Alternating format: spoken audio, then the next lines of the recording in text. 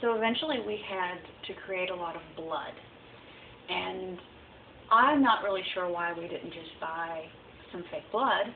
Eventually we did, but we shot a scene very early on, which needed a lot of blood, and we were still in this ultra low budget, make what we can with what we have kind of thing. So long story short, we're trying to make like gallons of blood from the stuff in our fridge.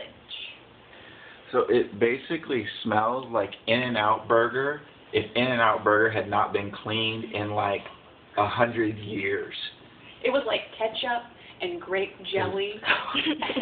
Gosh, it's disgusting. And barbecue sauce. Yes. And then remember we were going to be somebody offered us a blood cannon.